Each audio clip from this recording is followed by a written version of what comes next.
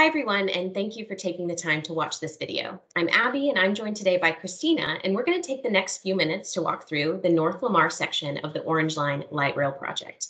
Closed captioning is available in English and Spanish by clicking the CC button or the settings button on the bottom right of the video window. The Orange Line team has established 8 working groups designed to dive a little deeper into each of the project's 8 sections. Stations serve as the boundaries for these working groups. For the North Lamar Working Group, the boundaries are the Koenig Station to the south and the North Lamar Transit Center, or NLTC for short, on the north. NLTC is the northern end of the initial investment. You can see this by the change from a solid orange line to a dashed orange line. As part of the initial investment, Rapid Bus would serve the area between NLTC and the ultimate northern end of the project at Tech Ridge. If you're interested in participating in live working group sessions so that you can ask questions and provide feedback in real time, please visit catmetro.org/get-involved to check out events happening now and to sign up for a future working group meeting. After this next slide, Christina is going to take over the screen sharing and walk you through the engineering schematics for the North Lamar section. Schematics are a technical tool used by the engineering team to develop the design. Each page has a legend, but you won't really be able to see the legend while we're zoomed in to the project. So I wanted to briefly orient you to what that looks like. I'm going to review some important items. Just noting that this legend that you see on the screen is related to the schematics that Christina will be sharing, not the cross sections on this page. So starting up here in the top left, you'll see the SB or southbound and NB or northbound tracks are blue and red solid lines.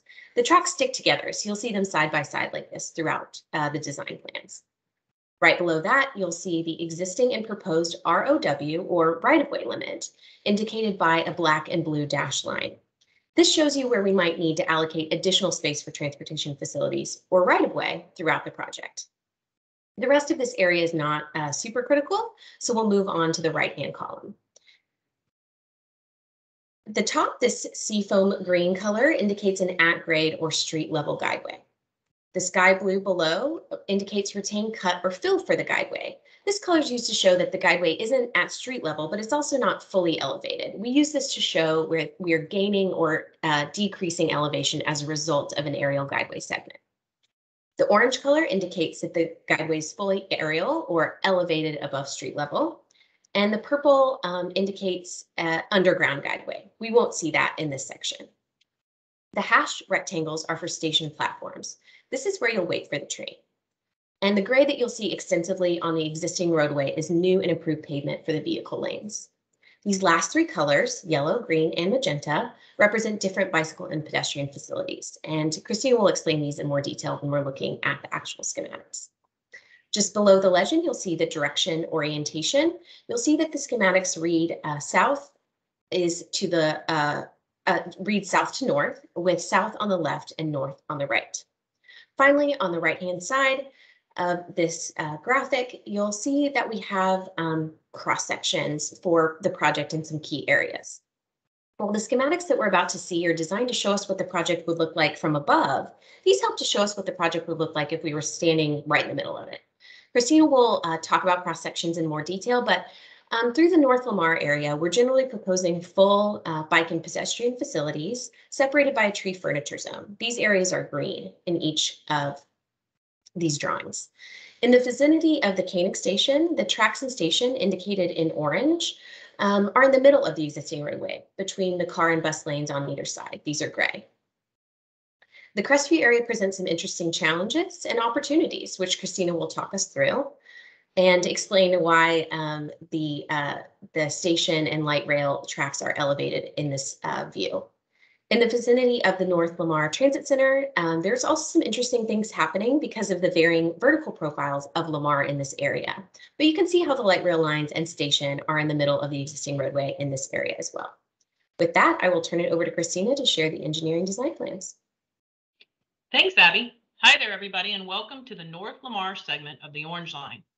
I'd like to start with a quick discussion about the typical section I'm showing on screen, which is generally consistent throughout this segment.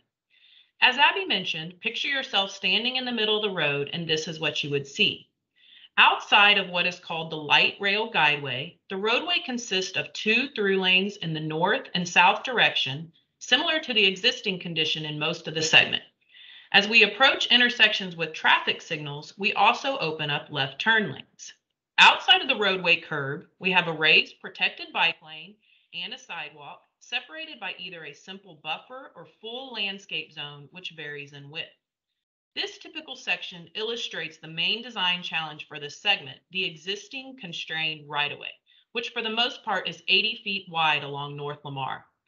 The proposed right-of-way varies between 115 and 155 feet, depending on the presence of those left turn lanes and the varying width of the buffer zone. Overall, one of the main design goals for this segment was to limit impacts to existing structures along North Lamar where it was possible. Let's take a look at plan view now. And again, I'd like to quickly orient us for where we are in Austin and what you are seeing on the screen. North is to the right, and we are at the intersection of Guadalupe and North Lamar, better known as the Triangle. To the south is the North Quad segment of the Orange Line, but from here, we are going to travel north. And Abby covered the legend briefly, but I'd like to go over what the colors represent now that we are looking at the plans. Light green represents the light rail guideway, and it runs along the center of North Lamar for almost this entire segment at street level. There's one exception, which we'll cover in a moment. The darker green represents a bike lane, and as we saw in the typical section, this runs continuously throughout the segment. Yellow includes the sidewalks, and then for now, the intersections as well. The intersection details will continue to be refined as we move forward in the design. Pink includes landscape and buffer zones, which could include things like trees, benches, and lighting. Finally, the existing right-of-way line is represented by a dashed black line, and proposed right-of-way is the dashed blue line. The intersection of North Lamar and Guadalupe will look and function very similarly to the existing intersection, but will include traffic signals for all directions to protect new bike and pedestrian crossings, as well as protect crossing traffic from light rail vehicles. We move north from there with the typical section we showed earlier and start to see some of the intersections where traffic signals will allow for left turns and or U-turns across the guideway. In between these intersections, no left turns will be allowed across the guideway.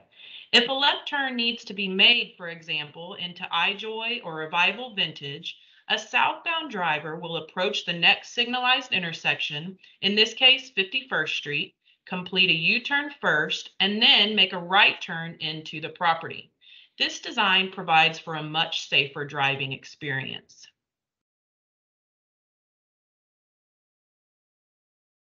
Just south of Koenig Lane, also known as 2222 to the west, we have Koenig Station.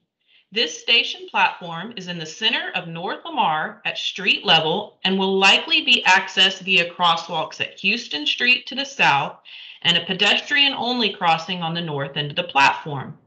Looking at this area in cross-section view, we can see how patrons will board the light rail vehicle from the center platform with the rest of the through traffic and bike and pedestrian facilities similar to the other cross-section.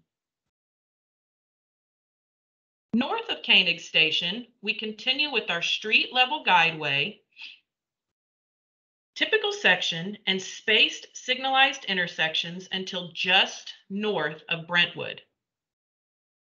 The area surrounding our next station, Crestview, is one of the most complex areas of the North Lamar segment due to the mix of transportation modes in this area. First, the roadway intersection of North Lamar and Airport Boulevard is a busy, skewed intersection with a lot of left-turning traffic.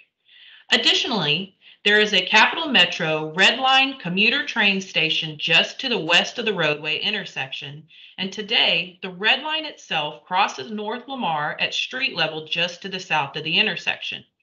Railroad protection gates drop with each train crossing, and this causes frequent disruptions to the already busy intersection. With planned increases in Red Line frequency, the traffic disruptions will increase as well. One of the solutions being explored here is a design where the Red Line tracks and station platform would be placed underground in what is called a cut and cover section, with the end result similar to a tunnel. This project is separate and unrelated to Orange Line, but it is expected to be completed before Orange Line would be in operation.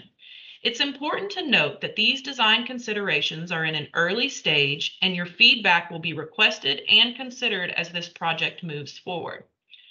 The street level tracks on which Red Line currently operates also serve freight rail, although mostly at night.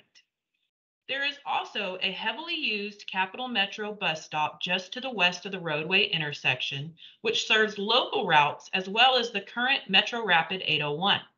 While the 801 is expected to be discontinued in this segment once Orange Line is operational, the local bus stop is expected to remain. Finally, there's a large volume of bike and pedestrian use in this area, which continues to grow as development increases. Let's take a look at profile view now in combination with plan view. Because of the complicated mix of modes, the Crestview Station platform will be on an elevated bridge structure which spans the Red Line right-of-way and is to the west of the roadway intersection. Access for patrons of this platform is still being designed, but Crestview Station will ultimately serve as a major transfer station between modes. While this area is a challenge, it also presents a special opportunity to grow and connect our communities in ways that benefit everyone. To the north and south of Crestview Station, the guideway will be elevated between retaining walls and the roadway will remain at its existing elevation. North of this area, the light rail guideway is again street level in the center of North Lamar as we approach the intersection with 183. The major design challenge in this area is to minimize impacts to the existing infrastructure, including overpasses at Anderson Lane, 183, and its frontage roads. The light rail guideway will travel in the center of the North Lamar main lanes and roughly at their existing elevation, which dip below the existing overpasses. Just north of 183, we reach the final station in this segment and in the initial investment area, North Lamar Transit Center Station. Because this station platform will be located in the center of the North Lamar main lanes, convenient and safe access for Orange Line users is the key design component. Currently, a conceptual pedestrian bridge is proposed here with the goal of providing access to the platform as well as connecting communities on the east and west side of North Lamar. This design will continue to be refined as we move forward. For the initial investment, the light rail guideway will run slightly further to the north to provide the light rail vehicles additional track for operational purposes. As the future investment area advances and the Orange Line continues north, the light rail guideway will continue to run street level in the center of North Lamar, where we reach the end of the North Lamar segment and join the North Line segment. Thanks so much, and I'm going to turn it back over to Abby. Thank you, Christina, and thank you all for joining us to review the North Lamar section of the Orange Line Light Rail project. Please take a moment to complete the questions below and tell us what you think about the project's design in this area, including strengths, weaknesses, and opportunities. And just a reminder that 15% design, which is where we are, is really quite early in the process. And as Christina mentioned, there's still ample opportunity to incorporate feedback. So we'd love to hear what you think. To learn about what the plans look like north of here, check out the North Line video. And to learn about the plans south of here, please check out the North Quad video.